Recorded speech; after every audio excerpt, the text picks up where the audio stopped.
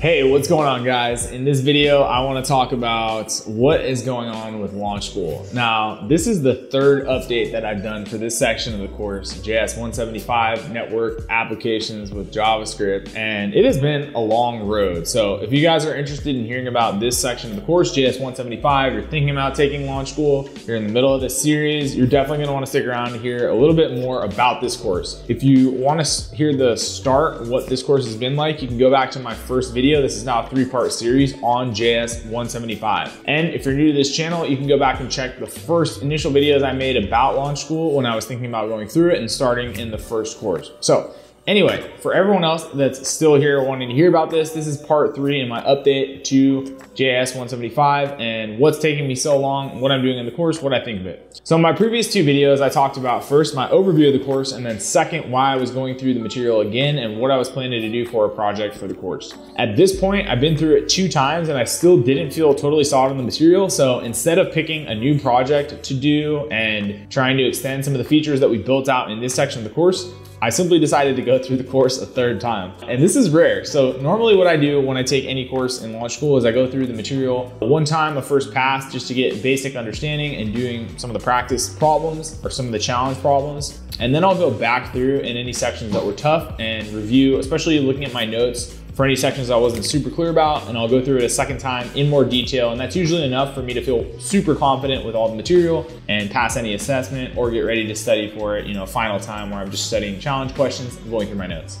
In this case, since there's not an assessment to get ready and there's no additional breakdown or study guide for the assessment that highlights the most important parts of this course, I wanted to make sure that I just had a super solid understanding of every single concept that was presented. So I decided to just go through this a 3rd time and really focus on any of the sections that I wasn't super clear on the first time. This definitely was worth it in this case because since we're dealing with so many new technologies when we're talking about building a web application, it was good to really in-depth break down the portions that talk about how you would build out some of the features that are in a modern web framework in vanilla JavaScript with just a select few libraries and methods that you're going to use to make the functionality you need for a modern web application, and then understand how those features and how they're all packaged together in an application you're building from scratch can be replaced with a modern web framework like Express. It also shows you how some of the code that you're building up in HTML can be translated into a templating engine like Pug, the templating engine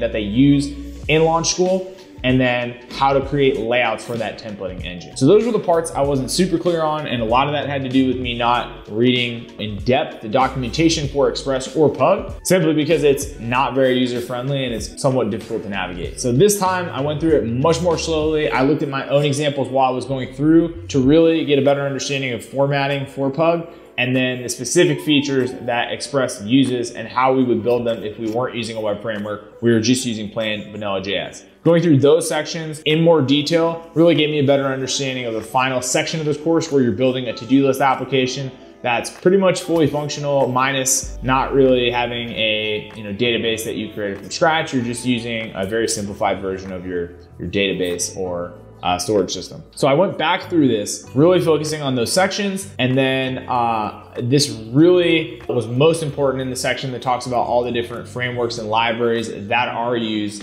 in a modern web framework like Express.js, and why you need to know how to build this framework from scratch before you can really get the most benefit out of being able to use it. This is one of the reasons I took the course in the first place, because I didn't want to just have to rely on frameworks and piecing the high-level pieces of products together. I wanted to really be able to understand how they were coded mostly from scratch. And one of the biggest things that some of these web frameworks do that's really helpful is they take the requests for an HTML and they break it down into different routes to serve up the correct information to the user on the client side. Understanding how that happens piece by piece before you're just having it all automated in a web framework was super helpful for me. And I like it because when I'm transitioning to different web frameworks, because I'm not just going to be using Express, I'll know what the component pieces are and I'll already be able to see some of the trade-offs that are expressed in those different web frameworks. So I went through this section again. I'm not going to do a project for this section. I just want to move on to the databases section because I am going to do a project for that I already have in mind. So I wanted to just make sure that I had as solid a foundation and understanding of this course material, because I know I'm going to be using the majority of it in the databases course, and then the applied databases application that will follow that. So anyway, I just wanted to get this out really quick for an update because I've had a couple people ask. That's what's going on. It was taking me extra long because I went through this course material 3 times, and I am now going to be moving on to databases, which I'll have an update for you guys really shortly here. So anyway, I hope you guys enjoyed this video and got something out of it. I know some people were asking for an update, so here it is. If you enjoyed it, make sure to hit the like button. Comment below letting me know if you liked this video, if you didn't like it, what you'd like to hear about, whether it's on Launch School or otherwise. And if you haven't already, make sure to subscribe so that you're notified anytime that I come out with a video in this Launch School series or just any other video. And as always, thank you guys for watching.